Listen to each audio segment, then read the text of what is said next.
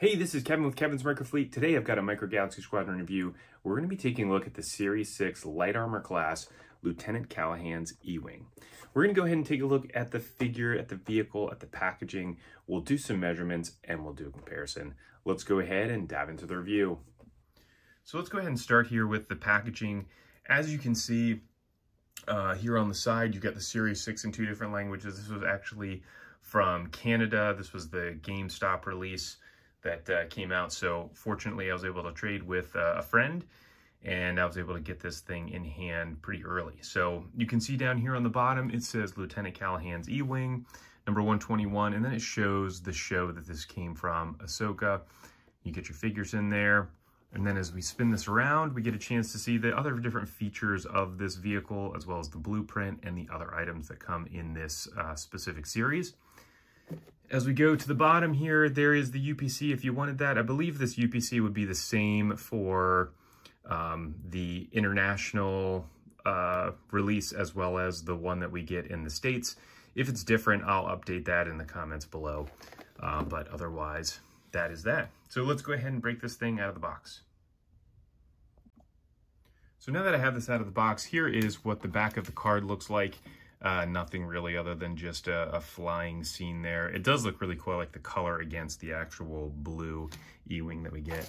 And then here is what the card insert looks like. Again, kind of the same thing. If you were going to try to display this using this, that is what it would look like. So now that we have this out of the packaging, let's go ahead and start with the figures. So you've got this little box here that's got Lieutenant Callahan and then KE4N4 as your droid. On the back here, you get the little blueprint as well, which is pretty sweet. Now, I've got to say, the figure and the droid here are incredible with this set. So with the actual figure itself, as you're looking at this, the one thing that they definitely did on this one, which is different than many of the other droids, is they actually painted the dome. And so you can see now the color there and the paneling on the top looks really, really nice. All of the figures that they have paint on them really make the details pop a lot more. And so you can see this one as we turn it around. It's got a little bit of yellow on it too. I mean, very impressive. Love the eye there as well on the front, the silver. So very cool. This is the same exact mold as... well, sorry, not the same exact, because the eye piece is slightly different, but this is the same type of droid that we're going to get with all of the other astromech droids. And then we have the Lieutenant Callahan here. So, and again, the details on the helmet on this figure are amazing. So you can see right there on the visor that the paint didn't quite hit correctly. And so there's a little bit of a smudge on there. The sculpt looks really nice as we turn this thing around. And then if you look at the top of the helmet, I mean, it is amazing. So that there is a little tiny Republic logo you can see right there on either side of the helmet. I mean, that thing is super small. The pinstriping on the helmet looks really incredible, as well as the other logo that's on there. I mean, I am very impressed with the quality of the helmets and the detail that they're getting on a figure that's so small. I mean, this thing is tiny. So now let's go ahead and take a look at the actual E-Wing itself. So for those who were really excited about the Action Fleet E-Wing back in the day and had been collecting that, this is totally different than that. It has some of the same types of features to it in terms of what it looks like, but it's wildly different, and you'll see why here in a few minutes when I actually do the comparison.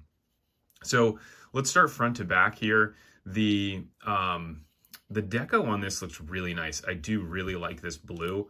You can see there's the landing gear, and you know, you've got the cockpit here as well. As we keep moving back, it's got a very light wash on it. To pop the cockpit open, it does have these little tabs on the side, which I have no idea whether or not that's just something that Jazwares put on there to make it easier to open this, or whether or not that's actually on the vehicle itself. But when you pull that up, it does pull up the entire front part of the cockpit, which is nice. And so you get a bunch of details on the interior as well as the controls and everything in there, which look really awesome as well. You get your droid port on there. And then as we keep moving around here to the back, you get your thrusters, and then you get your laser cannons. On the underside, there's a bunch of great details under here as well. You can see some of that wash on there, as well as you've got your little droid, little ejector button there, and then you have your stand. One of the other things that you have here on the underside of this, beyond this one landing gear here that pops out, is you actually have two landing gear here as well, and you can see these tabs that you pull on to be able to pull those landing gear out.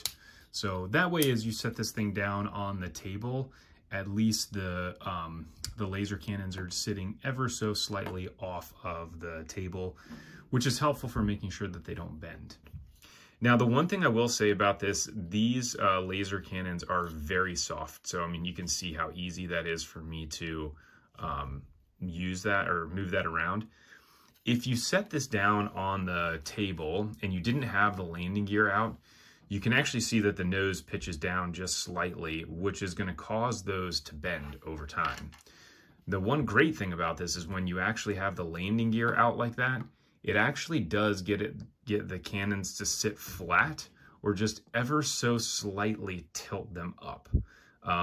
That way, at least when this is sitting down on the table, it doesn't start bending that laser cannon, which you'll see with another one that I've got here when I review the Dark Empire E-Wing, that it's already done a little bit of that, which is kind of a bummer, but should be relatively easy to straighten those out. Just a little bit of warm water or hair dryer, and then just straighten it out from there.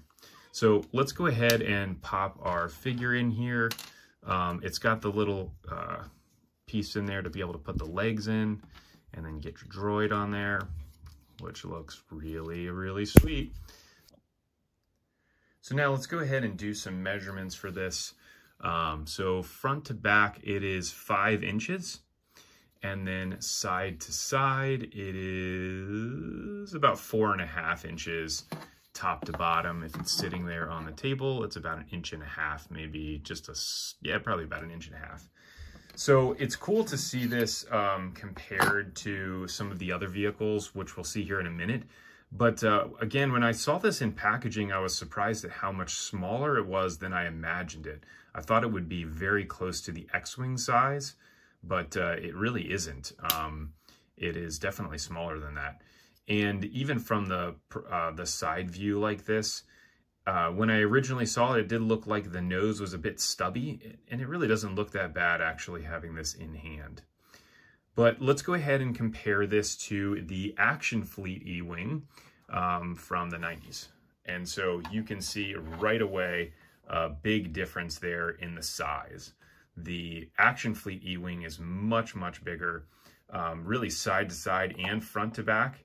There's a few other features that the Action Fleet E-Wing has too, which is pretty cool.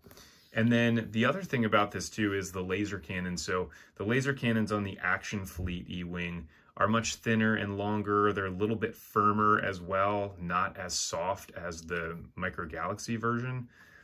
But, you know, for what it is, the fact that we have this actually in the Ahsoka show, and this looks very similar to that, I would say I prefer that over the Action Fleet one, although I do like the Action Fleet design a little bit more than this newer version of it.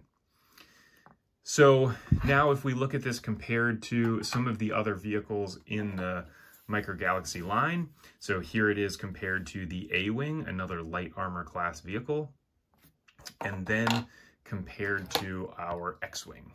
So you can see next to the X-Wing, it actually isn't that bad. I mean, if you looked at the actual, you know, hull part of it, it's about the same size.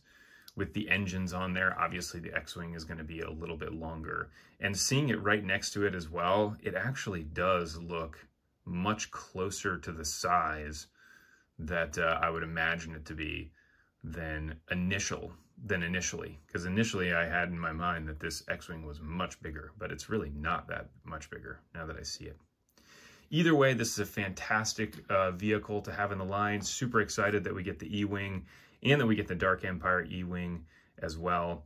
There are links in the description to be able to get this off of Amazon. It is a light armor class bundle for Series 6, and hopefully will be coming out here in the middle of October. If it's not available to be purchased now, it should pop up here soon. So that's all I have for you here in this review. Thanks for tuning in. I look forward to catching everybody on the next one.